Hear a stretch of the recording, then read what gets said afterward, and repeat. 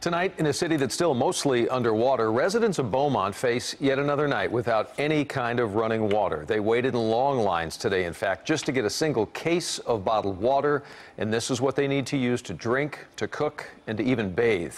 It is such an expected and often overlooked part of our daily lives, water. It's hard to imagine it not being there, but that's reality for them. And our Marianne Martinez spent this evening with one Beaumont woman to give us all a little bit of a reality check.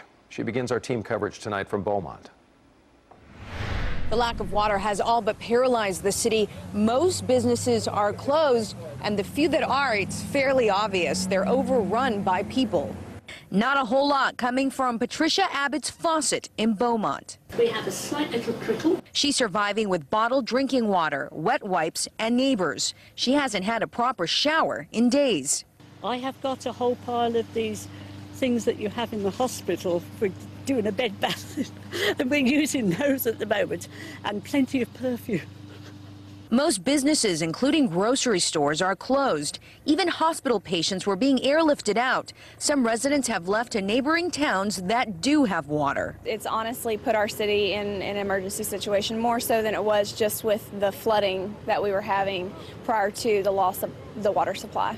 The city is handling the crisis by handing out cases of water. All day long, cars queued up to get theirs.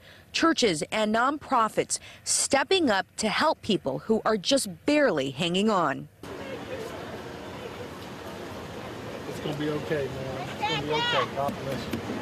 The city says it is working around the clock to try to get the water restored, but still no timeline. Now, the two main sources of water for the city are actually flooded underwater right now because of Harvey. They're bringing in pumps to try to get the water out of there and the water restored. Reporting from Beaumont, Marianne Martinez, CBS 11 News.